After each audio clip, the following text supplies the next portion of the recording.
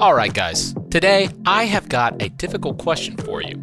I see journalists on the news get this question wrong all the time. And today, I want to see if you can get this right.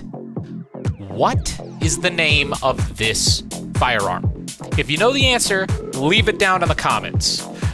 And before I tell you whether you're right or not, if you love videos like this, make sure you press that subscribe button. Alright, are you ready?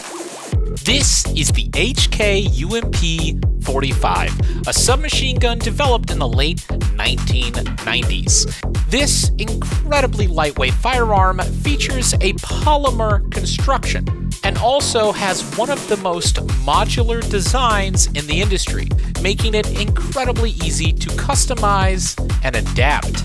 And this firearm got a lot more notoriety when it was featured in the Bourne Ultimatum. Pretty cool, huh?